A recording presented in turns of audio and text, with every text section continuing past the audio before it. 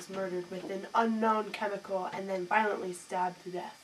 I'm determined to find out who did this. Good day. Yeah. You know what?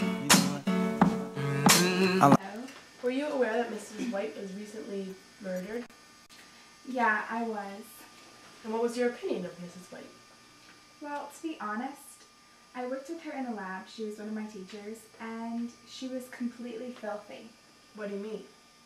Look at this rash that she gave me. With my chemicals, I was working with sodium chloride and got all over my the skin. night that she was murdered, March 18th, were you not in possession of a chemical in your glove compartment? I was on my way to a casting call, and yes, I was. There was 0.05 to 0.15 molarity of calcium chloride in my glove compartment because I was working on a lab and I needed to transport it to another lab. Okay, and Mrs. White was killed, so you're saying you did not have any sodium carbonate in your possession? No. Good alibi. Mrs. Peacock, I have reason to believe that you killed Mrs. White. Excuse me?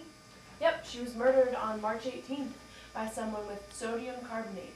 Have you had any of that chemical in your possession lately?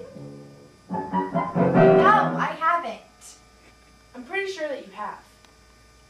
Actually I haven't.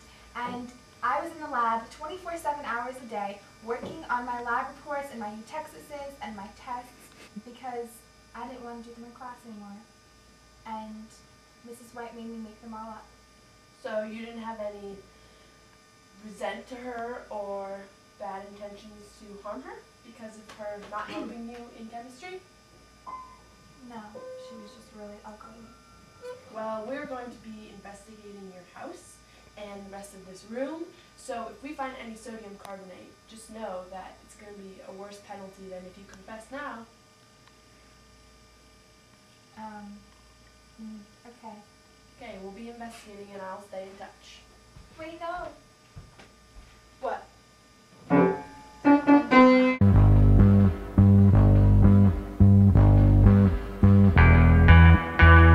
Alright, Colonel Mustard, we have some things for you to talk about. what do you want? Where were you on March 18th? I was enjoying a sunset on my boat. Were you aware that that night Mrs. White was brutally murdered? I am aware of that. And I'm pretty sure that we found some sodium carbonate on your boat. Do you have any alibi for that? Because Mrs. White was killed with 0.74 molarity of sodium carbonate. Yes, I believe my sample of sodium carbonate was 0.2 to 0.3 molarity, so I'm innocent. Do you have any idea who might have done this? The truth is that it was Miss Peacock who killed her. Alright, I'll look into that later.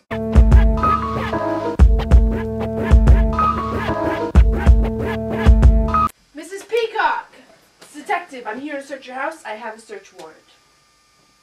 We're looking for sodium carbonate. I don't have any. Are you sure about that? You're telling me if I look around here I'm not going to find anything? I don't think so. I mean, unless someone's trying to frame me. What's Oh my god! this? I don't know!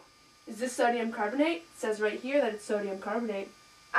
Someone must have put it there. I didn't do it. I'm going to take this to the lab, and once I find out what the molarity is, you could be arrested for the killing of Mrs. White. I don't even know.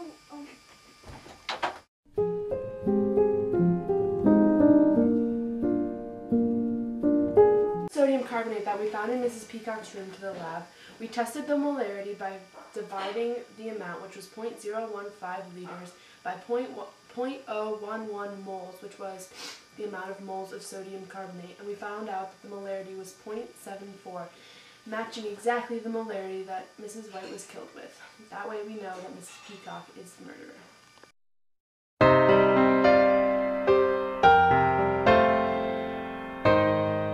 Oh, Mrs. Peacock, I took that sodium carbonate to the lab and it has the exact molarity that Mrs. White was killed with. But You're I'm going reading downtown. No, but I'm reading